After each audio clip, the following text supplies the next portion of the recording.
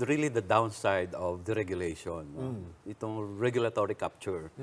Eventually, our regulators are shackled because there are, halimbawa, dito sa Downstream Industry Regulation Act, no? Oil Deregulation Act, there are provisions there na talagang para powerless ang DOE. No? Yeah. Pagdating naman doon sa IPIRA, the ERCs, like for example, just now, as in the issue of competitive selection process, no? Bago lang na-resolve yan. Sino ba Supreme talaga? Court yan. Dumating pa ng Supreme Court yan. So, yung regulatory capture talaga, that's the big problem. No? So, that's the problem. Captured yung market.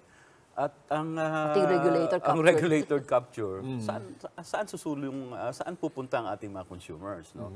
And especially what is happening now in the world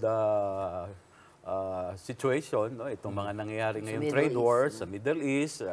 So in fact, I'm expecting that in the coming months, mag-spike talaga yung world price. Well, exactly that, because I mentioned that in yesterday's program, that between Iran and the U.S., China and the U.S., the coming of the onset of autumn or fall and winter demand, we are all looking at nightmare prices.